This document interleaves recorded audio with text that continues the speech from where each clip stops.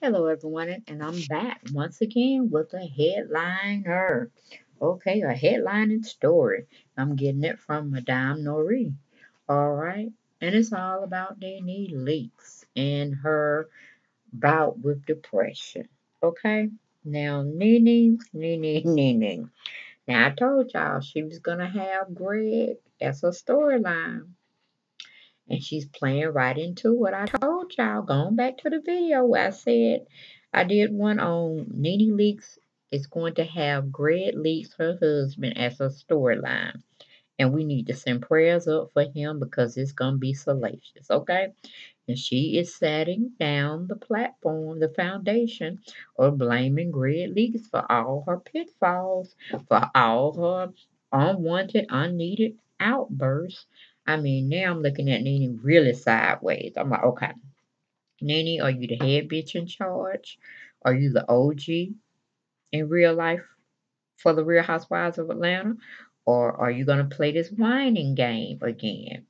Or are you bringing awareness to a definitely disablement of being affected with anxiety, depression, all that stuff in the mental health community that people every day, all day suffer from. But yet, they still maintain a life where they are not degrading people, going after people, making people feel less than, especially when it's compared to you. You don't want them in your presence. You consider your co-workers once friends, but lately you see them as co-workers, as your arch nemesis, as someone or your group of women that you date with are trying to get over you and above you. Now, what field are we playing now? Cause I'm confused and I'm finna throw flag on play like stop it. I don't want what you giving me. I can't take you serious anymore. Are you a weak person or are you a self-made built heiress? Queen of the throne, okay? If you say you bout with depression, take your medication, move on, and keep it focused, okay? Or are you using this so called depression as a storyline? I can't decipher which one because one is very serious. You can't just portray yourself as, okay, I'm going to play this as a storyline and people going to come and gravitate to me. They're going to feel sorry for me and give me sympathy points. But I'm still going to go in on these women, let havoc reign, make it so chaotic. Everything is going to be focused on me, but I'm going to get sympathy, pity points, okay? I mean, that's where you want us to look at you, NeNe. I'm confused. Because I even suffer from anxiety. I take medication for my anxiety because sometimes it's just too much. But I still try to treat people right, do right by people, and want people to treat me how I want to be treated. You know what I'm saying? Respect me. I'm not going to treat you wrong. I'm not going to dog you out. I'm not going to put you on Front Street and try to drag you for filth. But you do this on a daily basis. Are you doing it just for the show, the money, the prestige, the fame, fortune, or what? Because I don't want you to attach yourself and staple yourself as a weak bitch, okay? And think you inherit of something because you're not, okay? Just like they say, OGs have to become OGs and retire. Kenya, Marlo, Portia, they can succeed you and do real well and not have to claim something like depression, okay? Because, like I said, that's a serious diagnosis. And if you're just trying to carry it for a storyline, that's piss poor. That is piss poor judgment, NeNe. But we're going to get it. That's how I really felt about the situation because I don't think you need to be bringing that in as a storyline because too many people suffer from depression, suicidal tendencies, and the list goes on and on and on. It really affects them. I mean, schizophrenia, all that's a very, very big deal, and you should not be playing with it, okay? And definitely not using it for a storyline because I'ma tell you, when you take medication like that, once they get it treated correctly, you're on an even keel type zone. But how you going to fluctuate? Is it bipolar you're giving me? I mean, come on, let's get on some meds. Let's get it under control. And maybe you don't need to be on Reality Housewives of Atlanta anymore if you can't control yourself. Because we definitely don't want you to be taking out your grievances you have with how life has dealt you a bad hand or a hand that you can't seem to be dealing with. It seems like, it's a lot of people are out there that definitely have to take care of loved ones that are sick, caregivers. They don't have the spotlight and the platform that you are on. They have to be working at a 9 to 5 job or, a career type job and then come home and, tend to their loved ones. Or might be doing it simultaneously. I don't know. But there are people who are out there doing the darn thing and not crying, and making it a storyline or having a big pity party about it. Okay. Now, definitely, whether Greg wants help, outside help or not, that's not really his choice. If you're trying to be the breadwinner, the provider, he's just going to have to move and shake with it and have guardians around him, caretakers, while you go do it. Now, if you feel that, dog, you got a bad lease on life, that now you have to be the provider, the protector, the breadwinner, then, you shouldn't have got married. That's more so. Um, through sickness and health, through the good times, the bad times, through the struggling times, through the good times. That's what it is. Some person, it's not always the man is going to be deemed as the provider towards till the end of his lifetime. Some things may happen, and then the wife has to step up to the plate. And if that's just too much for you, you might need to think about downsizing.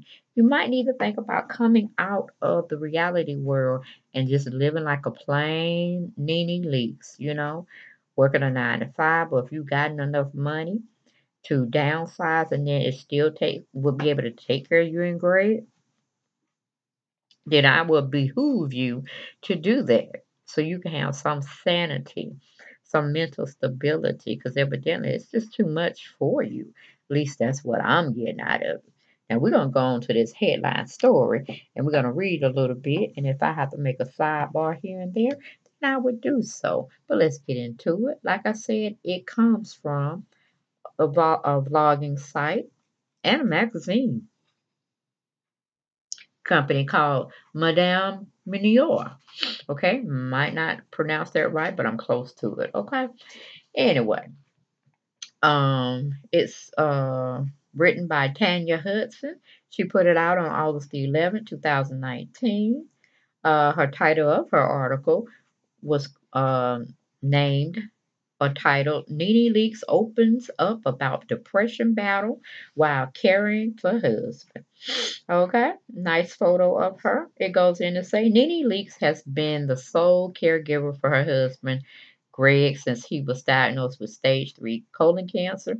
Taking care of someone with such a serious illness also took a toll on her health, specifically her mental health. The Real Housewives of Atlanta Star said while caring for Gregg, she noticed that she wasn't feeling like herself. Usually, the pressure of being the backbone of her family had began to break her down.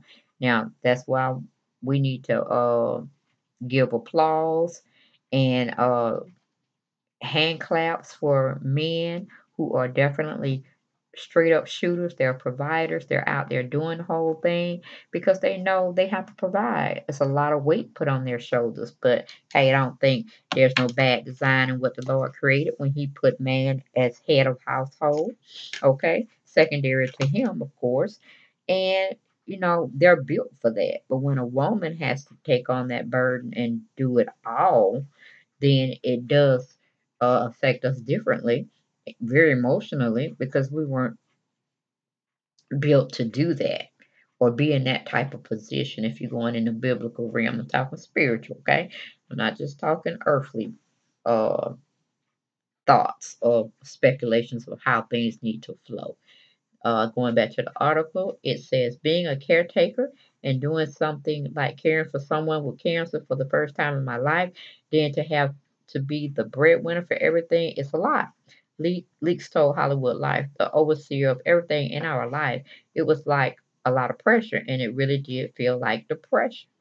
Okay. Yeah, that is a lot for you to be taking on, and I understand that, NeNe. But my thing is, and my thoughts, okay, we already dealt with you in this in season 11. We didn't want you to bring it in season 12, even though, like I said, you were bringing Gregg, and Gregg was gonna be your storyline. Why you didn't want to take with all these women all the time?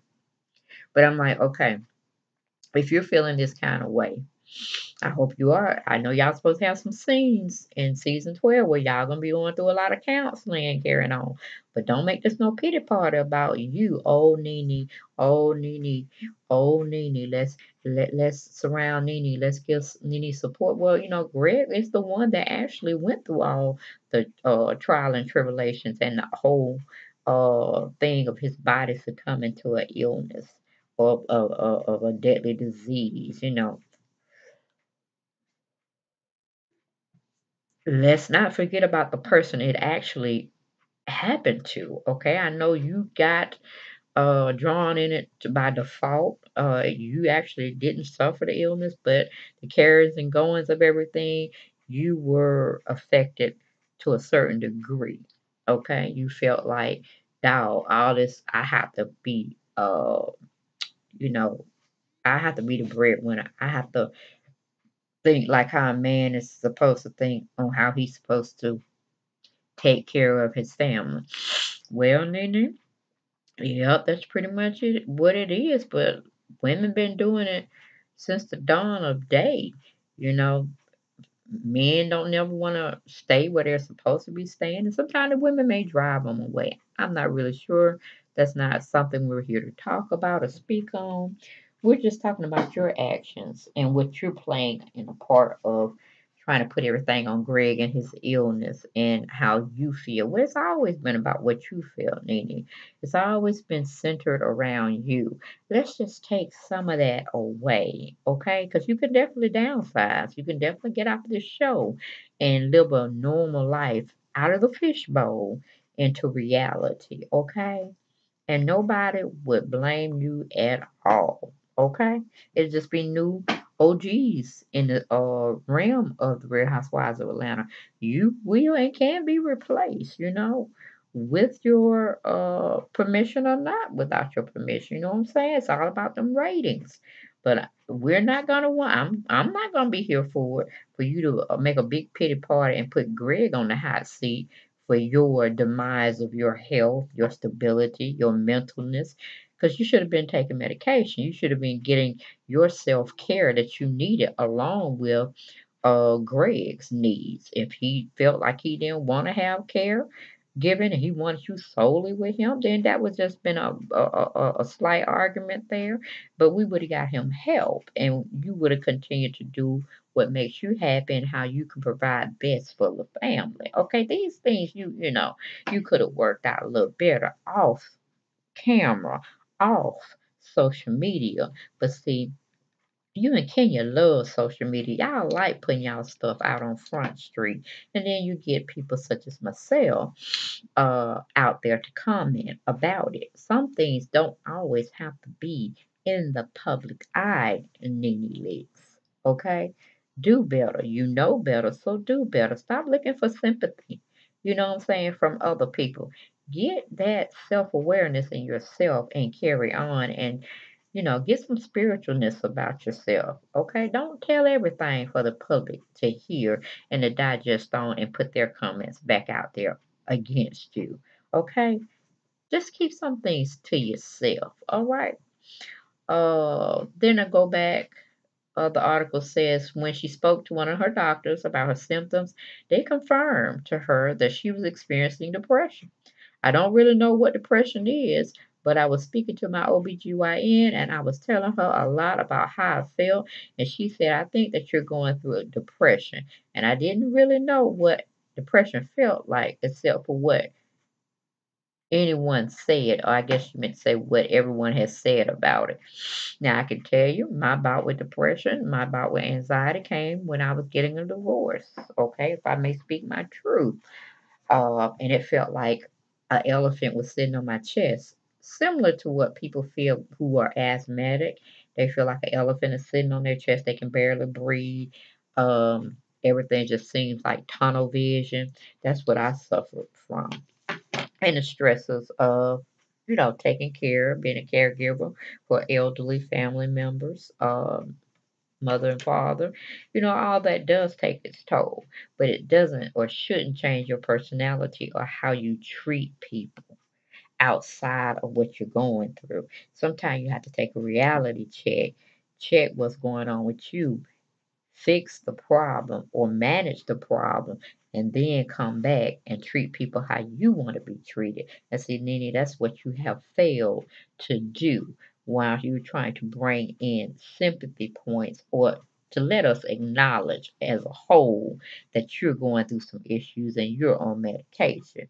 If you do your research, NeNe, I'm sure if you look up mental illness, you look at all the statistics, there are a growing number of people in our age group, or older age group, and even younger as high schoolers are suffering from anxiety or suffering from depression. It just don't affect a certain group of people, a certain culture, none of that. It affects us as a whole unit, as a human race, okay?